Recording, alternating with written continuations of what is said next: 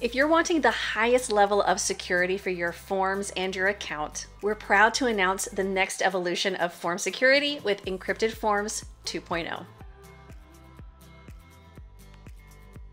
Hey Jotformers, welcome back. I'm Kimberly, and as you can see, I am currently in the desktop version of my dashboard, and you probably know there are unlimited amounts of forms and the types of data that we can collect, but we all know every piece of data that you collect is sensitive and worth protecting. And that is where Encrypted Forms 2.0 comes in with its end-to-end encryption. Now, if you are new to end-to-end encryption, that means that your users' responses are transferred and stored completely encrypted. So let me show you how to access and turn on this new Encrypted Forms 2.0.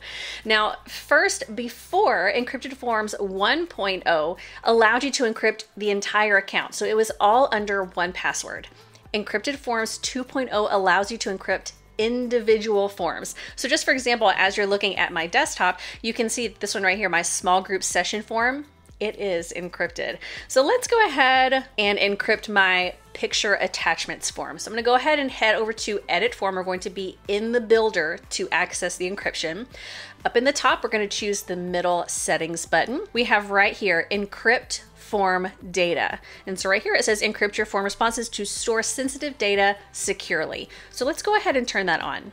Now, of course, in order to encrypt this form, Jotform needs to verify that it is us who is doing this encrypting. So we can do this one of two ways. We can either verify with our G Suite or we can enter in our Jotform account password. I'm going to go ahead and verify with my G Suite.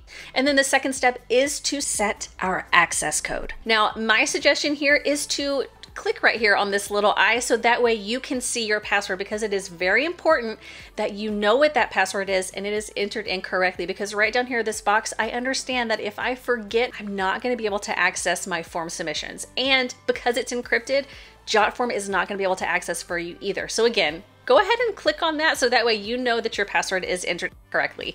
So I'm going to go ahead and choose Jotform 1, 2, 3 exclamation point for this example. And yes, I understand. So let's go ahead and enable encryption. Perfect. Now, keep in mind, whenever you have encryption turned on a specific form, there are going to be some attributes that you are not going to be able to use. So for example, if we head over to the left-hand side, we see our integrations. We have that pop up at the top. Encrypted forms cannot be integrated with other apps because the data is encrypted. It's not going to be able to be transferred.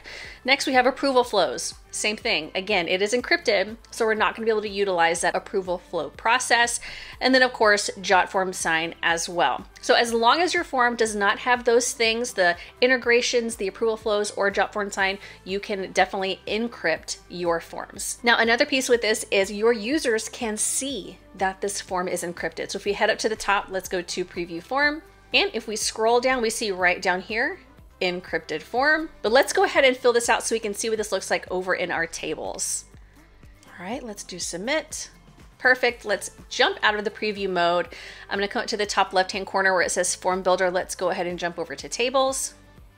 And we can see here we need to enter in that access code in order to view this data. And we can see in the background that everything is just completely blurred out. So let's go ahead and enter in our access code and access. And here is our data. And it really is as simple as that. If you have any other questions about the new Encrypted Forms 2.0, let us know down below in the comments. If you like this video and you got some value, be sure to hit that like button and don't forget to subscribe and turn on the bell so you get notification every time we put out a new video. I'll see you next time.